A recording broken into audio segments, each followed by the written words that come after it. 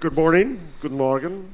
I think by last count, this is number 4,673 fake news panels held in the last 3 months. This will not be another panel whining and wailing about fake news. Let us also stipulate at the beginning that yes, fake news is a rotten label. It's economically motivated fraud and politically motivated propaganda. Most important, what I hope we're going to do today is to look at the bright side. And I'll try to find one and mine it. And I want to go two areas. First, what do we do? What do we think we can do to fix this? And second, where are there other opportunities for what I think is the potential for a flight to quality, which should matter to all of us. And finally, I want to acknowledge that this is not just about the platforms. It's not just about Facebook and Google. It's not just about the publishers either. It's also about technology companies, advertising agencies, ad networks, ad technology companies, PR companies, political entities, and so on. Everyone has a role in this. So I'd like to start just by asking each of you that if you could go to one of those constituencies and have them do one thing to improve the lot of life of quality news or get rid of the crap, who would it be and what would it be? Rebecca. Well, first of all, thank you for having me. I think if people could do one thing, it would be to pay for journalism. And I'm happy to report that more and more people are doing this. You know, you've all heard of President Trump tweeting about the failing New York Times, and we just announced last week that in the first quarter, the Times added 300,000 new subscribers, which was a historic record. This is very important for journalism, not just for the Times. We're seeing increases across, you know, the Wall Street Journal, the Washington Post. I'm on the board of the Columbia Journalism Review. They're seeing a surge of subscriptions there. And traditional news organizations are really struggling right now to compete against Facebook and Google. They've got a double whammy with a steep, in some ways unanticipatedly fast decline in print advertising. And so subscribing and paying for a subscription is more important than ever before. And thankfully, the most amazing thing that's happened in the past few months is that consumers, many consumers, many more than ever before, have realized that they have to pay. And I would argue for anyone who cares about quality news, paying for a local paper, a national paper, paying for something is the most important thing that one can do. John. So I think the constituency that I would select are the users. And I think that, you know, if I could wish for one thing, it would be for people to, which I think is starting to happen, people to demand the platforms, social sharing platforms, to actually give them some control over their attention back.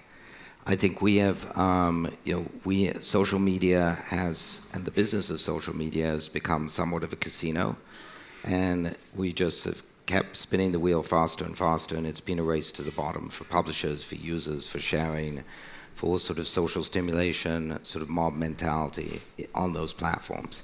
And I think that for users to actually ask for that, you know, that they want the platforms that they spend a significant amount of their time and attention on to give them a higher quality, or at least a separation, I think would be awesome. Because I think that users demanding that these platforms are actually serving up a lot of crap, as you put it, is what's going to get the platforms to change.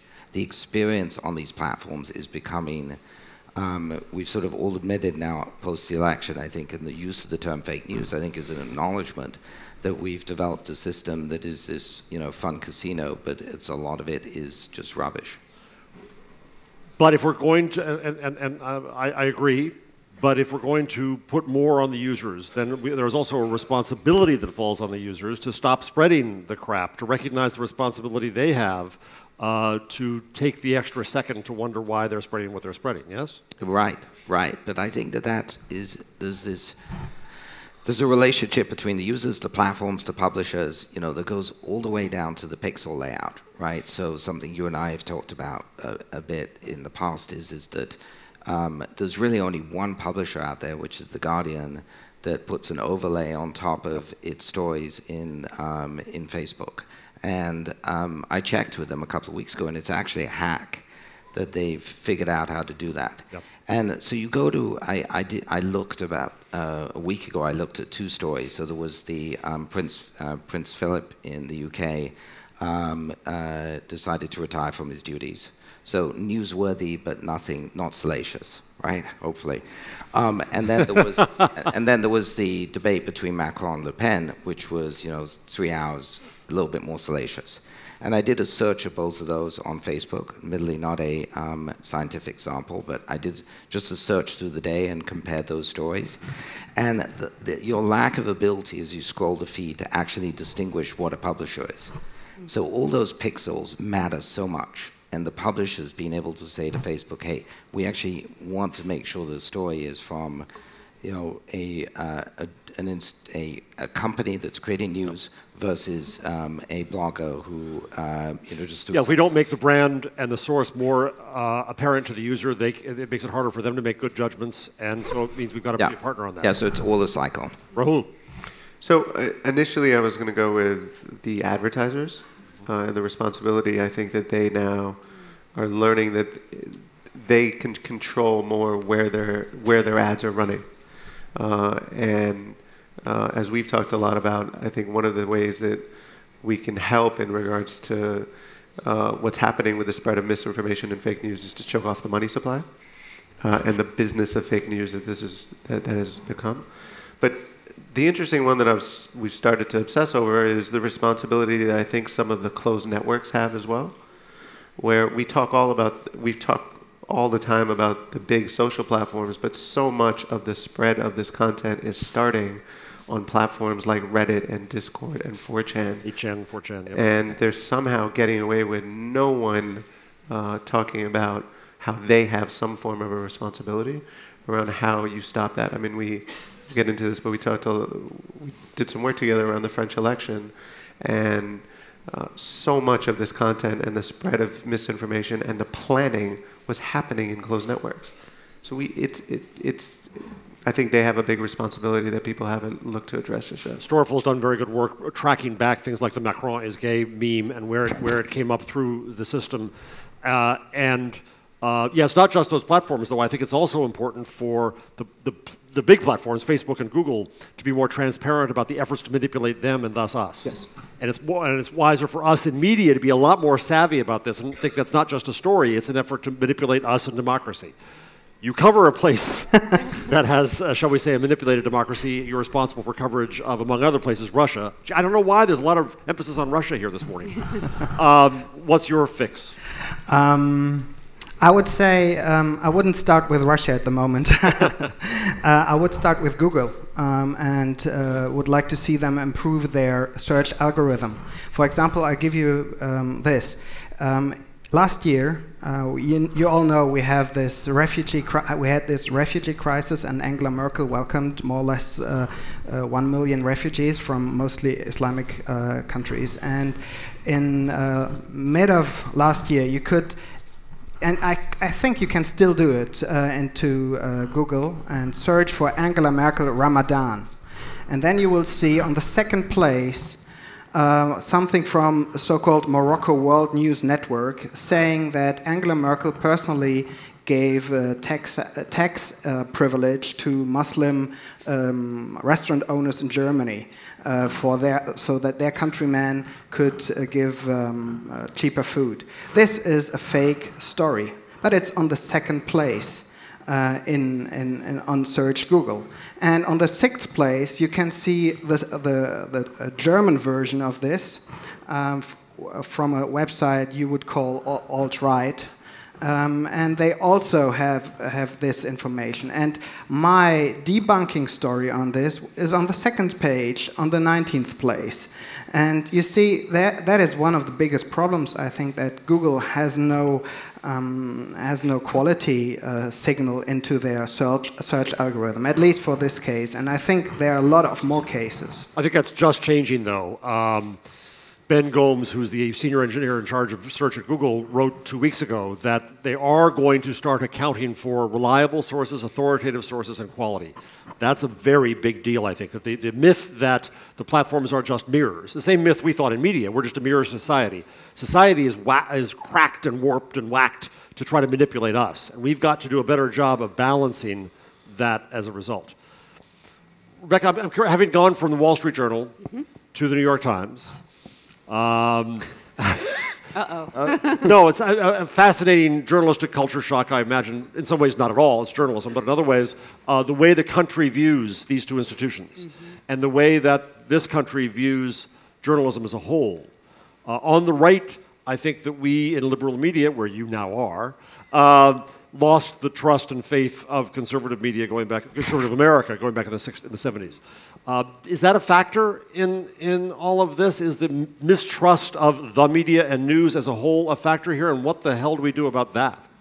No, it's certainly a factor. I mean, there's no question that if you look at the Pew studies, if you look at the trust in media over time, it's been eroding, and we've seen that everywhere. We've seen that at the Wall Street Journal, the New York Times as well. It's a misnomer a bit to think that the Wall Street Journal is a conservative news organization. They have a conservative opinion page that actually went to war against President Trump during the election and was fascinating to watch. But the Wall Street Journal and the New York Times, both newsrooms are really trying to cover the country in a way that represents both sides. I think there's no question that that the traditional media skipped a lot of what happened during the last election. I'm originally from Michigan, and the middle of the country is a place that too few journalists are living and working.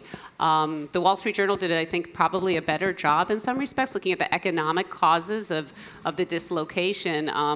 At the Journal, they did a series looking at communities that had lost jobs to China, and I think 79% of those communities went for President Trump in the primaries. And so I think the Journal, in many ways, was ahead of looking at the economic consequences. But at the Times, what we're trying to do now is really try to redress this as much as possible. We started a feature twice a week, readings from the right, readings from the left. There's a podcast called The Daily that we launched 4 months ago that is making a concerted attempt to represent balance in sound. And it's really powerful to listen to a coal miner, to the mother of a woman who was murdered and whose accuser is on death row, to get her perspective. And we're really trying to represent the other side, because clearly the traditional media does bear some fault for people kind of giving up. So, John, Rahul, you and I have done a lot of talking about the signals around news. Google and Facebook, I think, in the end, are in the signal business. They gather signals, they generate signals, they use signals to rank what they do. And you're asking for a change in that at Facebook. And then Story Full Moat and CUNY have just announced a partnership to try to get the bad signals at first, later on good signals, of media, so that advertisers can make more responsible decisions. So I want to talk about, if Google is now looking at quality, Mark Zuckerberg has talked about separating the good from the bad. Announcement yesterday at Facebook, they're also looking at quality. You've asked them to look at quality. How the hell do you define quality? What are the signals of quality? Besides, yes, the big brands, though in some circles people would disagree, fine, we'll stipulate that. But how else do we recognize? It's a little easier to recognize the bad stuff. It's only been around for 2 weeks. It's viral. It came up from 8chan. I mean, we can look at those signals. If we're going to convince the platforms to give more presence to quality, authority, and so on, how do we help them do that? Either of you. So, I mean, I think that generally, both this question and the previous questions sort of, are circling around this question of truth, and which I think we have a complex relationship to truth right now. And journalism, I think, always has, and I think algorithms always have. And I think that right now it's a really important time for us as a culture, as a society, to start thinking through this stuff. Because when you think of the technology that's coming, where you can manipulate voices, videos, through machine learning, artificial intelligence, if you want to call it that, it's going to get a lot more complicated really fast. So specifically on the question of truth today, I think The Daily, which you mentioned, the podcast, what I find so interesting about that is it's not only good content, well narrated, but it's also a look behind the scenes at the construction of media. And I think that one of the things that the media have done a poor job of to date is actually understanding the sort of endemic qualities of the new mediums And instead of just putting out more print or slapping a bit of video here because it monetizes better, actually thinking about how they can sort of expose sources and sort of unpack what's underneath. Because at a very high level, I think, the first question, everybody sort of answered that they want, there to be more filtering based on reputation up top. That is a hack that is a quick, and I think it's a quick hack that can make things a bit better. But what's happened over the last 15 years, which is remarkable, is this massive democratization of publishing and content creation. And so we want to celebrate. Yeah, we've got to figure out a way how to make that and understand what is what that media is. And I think that unpacking the media, giving a more perspective around it, is an important part of it. As a signal we provide, Raul? As a signal. So, I mean, our business was pretty much founded on the democratization of storytelling in the media industry. I think the two things that are really interesting is, if you look at how our newsroom works, it's very traditional journalistic techniques. We're looking for sources. We're looking for who are the people that are trusted voices. If you look at what the platforms can do, okay, some of what Mandy Jenkins, who runs our newsroom, talks a lot about the challenges that we have in local news, in the local news situation in the United States, where local publishers are basically by the day dropping off. Yeah. And if you look at places like Michigan, or pick of a state in this country, and the amount of local publishers that are now around that were trusted sources, right? These were the papers that most people were following, whether it was on Facebook or Twitter or somewhere else, or the journalists from those papers, that are no longer there. And then you have the situation of the Denver Guardian that all of a sudden pops up, or fake sites like that all of a sudden many people believe to be true because it's like, hey, that's my local paper, or a version of that.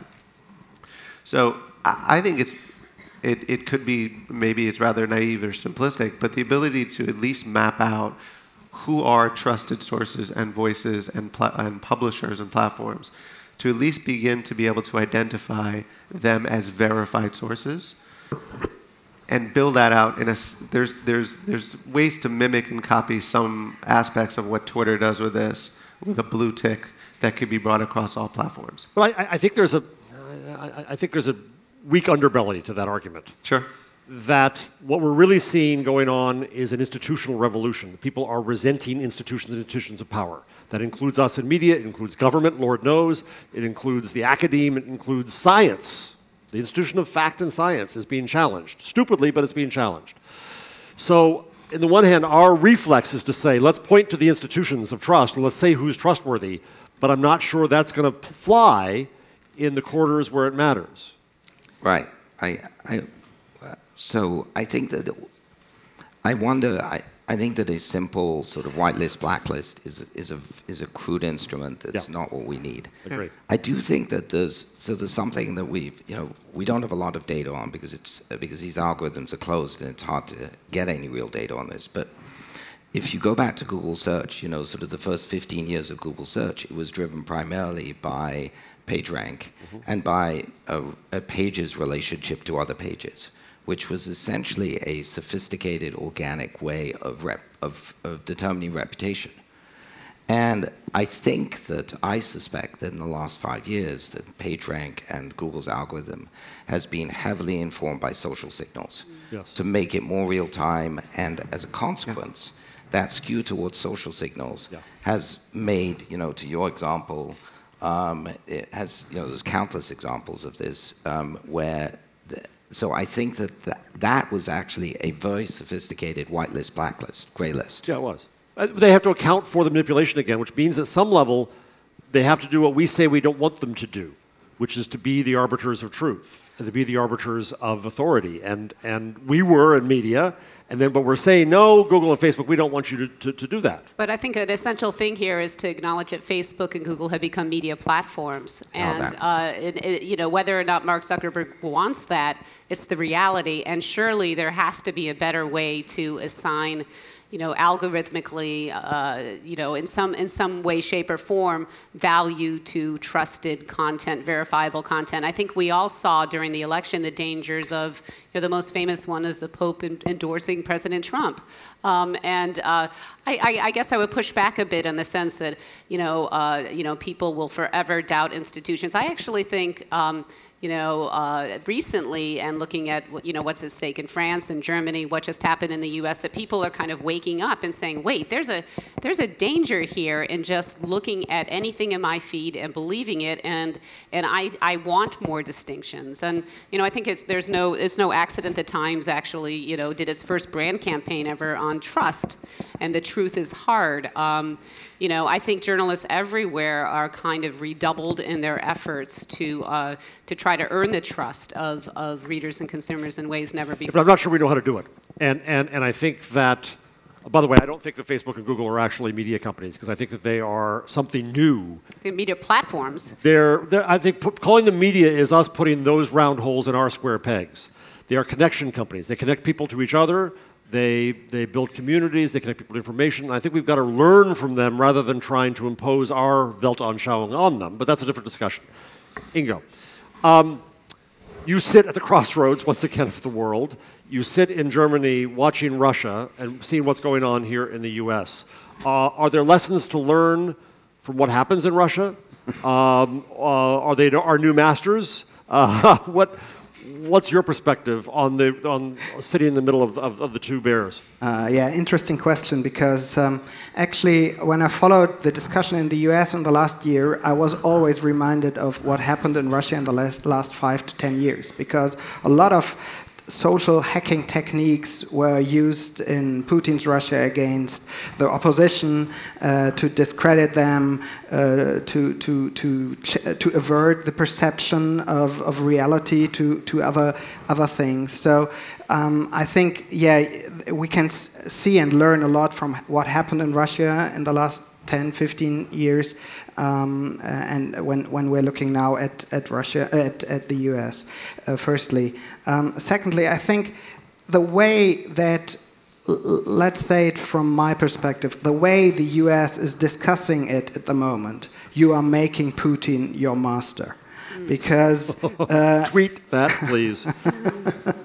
Because in a way, it's exactly what he desires. Or he desired, because now you're talking about distrusting your institutions. You are talking about trust. Is it really true that the Americans do not trust the New York Times or Washington Post or certain companies? Oh, okay, when we talk about the media. I know this from Germany as well. A lot of people say, I don't trust the media because there was no report about this and that. And then I say, okay, where did you find it? And they said, I found it in the media.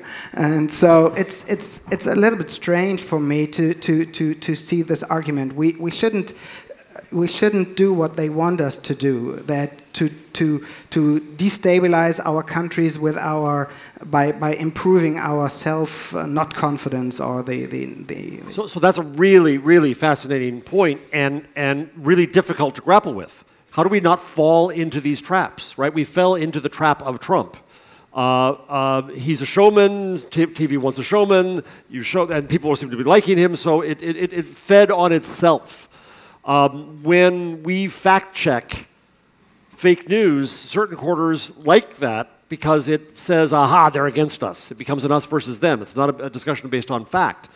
So we're stuck in a paradox here of how we cover these things, but how we don't fall into their trap. Do you have any guidance for us in American journalism based on that? If we're doing it wrong, what's right? I think we shouldn't panic. You shouldn't panic. You shouldn't start with hysteria.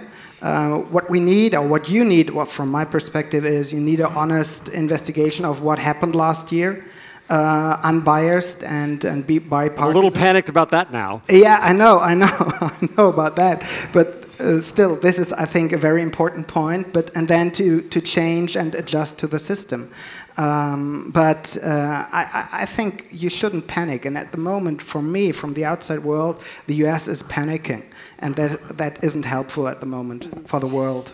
If I might just add, I think that facts are important, and that's just something we need to take a step back and acknowledge and accept. I mean, what's been happening, we were talking before, just the pace of news in the past 3 months is just been unrelenting. It's exhausting for any news organization, but I think that we all have redoubled our attempts to confirm facts, to represent both sides of stories, to do the investigative. You talked about the daily and the painstaking work of journalism and putting together the pieces of the Russian influence from the election, which, believe me, is ongoing at many news organizations.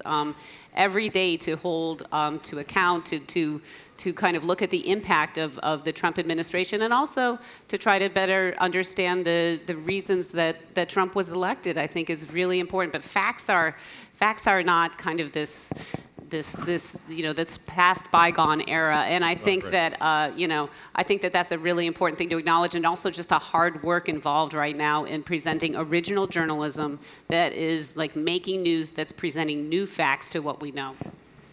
You want to add, Becky? Yeah, I think it's really important to stay cool, because when we are talking about the Russian influence in the US election, what are we talking about? Are we talking about, did they really hack any election computer? I'm not sure, I don't know, but this would be hacking the election. They hacked media. They hacked us. Yeah, what do you mean by hacked media? They had their influence operation. They had their information operations. Yeah, of course. But this is not something new. This happened all the time in the West during the Cold War, and we still survived. So we had this before. So I'm not sure about this. So all right. So but her emails. So did the New York Times, and the law is different in France. Sorry.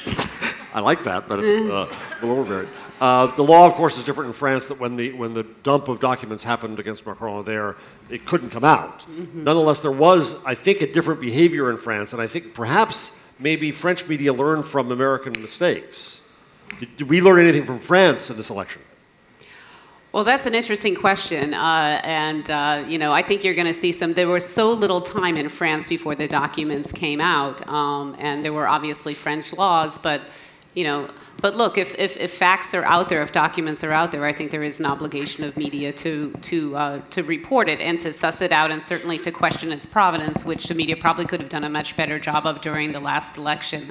I think there is something to just kind of credulously getting the documents and reporting them. But I think we need to make distinctions between media as well. I mean, there's the TV networks and CNN and the nonstop coverage. There's local news. There's more traditional news organizations, and there's a whole spectrum of behavior. So I think we need to be careful not to lump it in.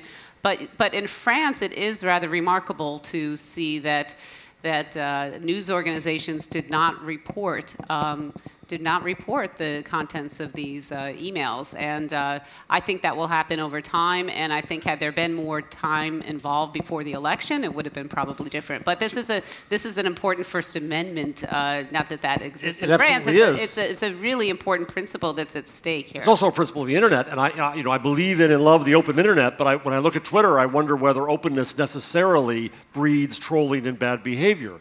And is there a price to openness? So are we asking for more, ironically asking for more control? So I think that's the key point here. I think this is actually bigger than saying that the media industry was quote-unquote hacked during the last election. I think what's going on is there's a war around the spread of information, right? The ability to manipulate these platforms and the spread of information is turned into a full-time business. And you saw it I think you saw it with the last election in the US, and you certainly saw it over the last couple of weeks with the French election. Mm-hmm. What was really interesting, what's coming out, is not only when it came to the leak, the email leaks, it was how the Macron camp was also spreading information to basically throw signals for folks off. They recognize that this is bigger than just the spread of information. This is a world war that's happening. And I think that's why, and I come back to crawl, walk, run. it may sound simplistic to go back to black, gray, and white lists, but we got to start somewhere. And you start with the lowest hanging rotten fruit, and that's what we started. That's what we've looked to do together with this OBS project. But I think to go to the platforms to say you have to make these 10 changes, we've been screaming about this for years. So they're John, not listening. You're the closest here you're the bridge between us and Silicon Valley. I go out a fair amount as well. What message do we have to get across at a level of responsibility, not tactics, but a higher level of responsibility of if we in journalism and media think we have a social responsibility, and I think the platforms do believe they do as well, but I'm not sure they know how to do it. How do we help them? What do we communicate to them? What's going to make that partnership work with technologists? Yeah, and so I think it's a good question. It's a complex question because I think culturally these technology companies are so different in terms of how they prioritize, how they're managed, how they work, and I think that they're at a very fundamental level, their DNA is often structured around optimization. And I don't think if you frame this as an optimization problem, you go back to the casino. And so I think that there's So it's a quality problem? So it's a quality problem, and it's about opening the prism. I can see we're short on time. I want to mention one word that hasn't come up surprisingly in this whole discussion, and that is remarkably lacking in a lot of these discussions, is Twitter. Because I know that the data is clear. The massive share of sharing and problems happening on Facebook, but Twitter, as a non-algorithmically filtered feed here, has a very important function. So it's not just raising Twitter because it would be nice to have a second platform of scale, but it's also a platform that is a very different structure to its follow graph. Can we afford that openness? And I think that figuring out how to, if Twitter can maybe kind of be successful at making discovery and the raw access to those feeds more accessible to people in general instead of just the inside media, I think that would be a big deal. I'm not sure I understand. More discoverable to whom? Well, I think to people in general. I think that Twitter has been very successful at feeding the media. Yeah. And so as technology is eating the media and media is eating the media, Twitter's just feeding the media, eating the media a bit. It's this bizarre hall of mirrors that we're in, and I think that Twitter has just accelerated that. And I think that it actually has a meta role, which is giving people, citizens, people who want to be informed about a subject, a direct access, unfiltered access to a point of view. Yeah, including the lying president. Yes. Raoul. That too. That too. Yeah. I mean, that's an issue. I love openness. I love the open net. I'm too addicted to Twitter, but I also recognize what comes along with it. The bridge with the trolls underneath comes along. Yeah. And I don't think that the answer to that is to edit Twitter. I'm not suggesting that, but I think we have to be a lot more savvy on the outside about how it is being used and manipulated to manipulate us and others. Well, right. But this is the responsibility that I think Twitter has. The percentage of bots of their total users is incredible. And you looked at what do you guys estimate that to be? As we see 60, 70 million. So what does that mean in terms of if I have 10 million followers, like somebody did at the election time, what's that mean? You're not as popular as you think, no. I'm not. I think but a large number of those followers. A large number of those followers are bots. And I think the fascinating part, exactly to your point, is if you even look at the story of, say, the Pope endorses Trump, the initial spread of that information was a shotgun blast on Twitter where it was paid promotion to push that as fast and wide as possible, and then expecting the long tail on Facebook for that story to take on over time. And Facebook, to its recent credit in France, did recognize that fake accounts were a huge issue. Twitter doesn't do that. I watched a very responsible organization that created a bot to be able to answer fake news with just truth. That's it, right? But they got rate limited immediately by Twitter, and they had one account. And they were fighting thousands and thousands of bots. And I said to somebody from Twitter, well, no, it's just equal. It's all equal. It's all even. Everybody has the same chat. What, the same chance to create fake bots? So let me end here, Raul. Yeah. The other party we haven't talked about here is advertising, really. Yes. And you're working to try to help advertisers avoid the crap, and we hope in the future to find the good stuff. But the question remains, will advertisers be willing to pay a premium for safety and quality? I talked to one ad executive who said that he was looking at a kind of run of YouTube buy now versus a quality buy, and the premium was going to be something like 50% to buy the quality buy. And I said, what are your advertisers going to say? And he said, they're going to shit bricks because they're so used to paying ever lower rates, and we end up in it's the last gasp of mass media where we end up just going for reach's sake. Is there hope that advertisers can come along and help support quality? I think they realize that they don't have a choice because I think, look, I think it's nonsense that they say that the prices will reach levels that are too high for them. I think they all want quality; they just don't want to pay for it, and that in itself is one of the biggest challenges when it comes to digital advertising today. I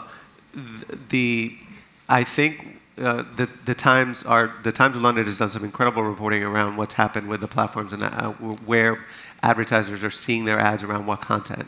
And it's been going on for years. And I think it's finally gotten to the point where agencies and brands alike have woken up to say, I need to know better where my content is running, and I want to know better where, in front of who is that content running, and I'm willing to pay for it. And give credit in the end to the users on the platforms to start things like Sleeping Giants and Grab Your Wallet to create the pressure on the advertisers, which I hope leads to a flight to quality. So we'll leave on that optimistic note, and thank you very much.